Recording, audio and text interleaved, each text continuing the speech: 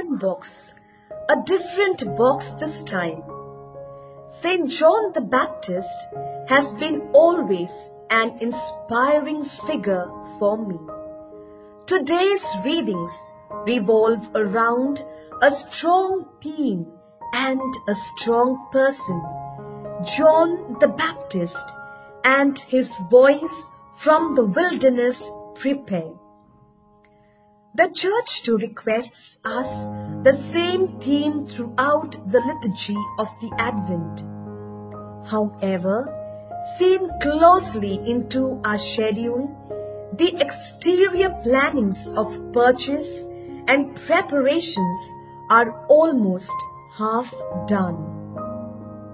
But are we going in a same speed to watch carefully our interior movements? If this doesn't happen, then just like the last year, the Christmas will come and go. Ribbons and sparkling balls will dance on our walls and stairways and return to their boxes. The sweets, cakes and wine will add to a few calories and tighten our schedule for some time in January. Our February will come back to haunt again our old selves.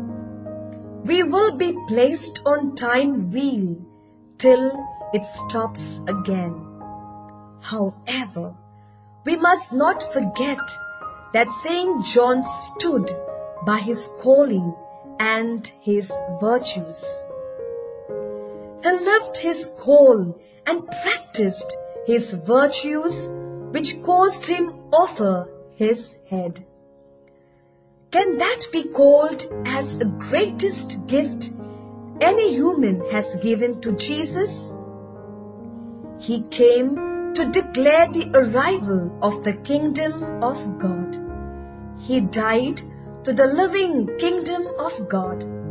So, let us not only deck our halls this time, but also revive, rejuvenate, and repair ourselves with the beauty of our calling and virtues that will last. Let's unpack a different box this time. Amen.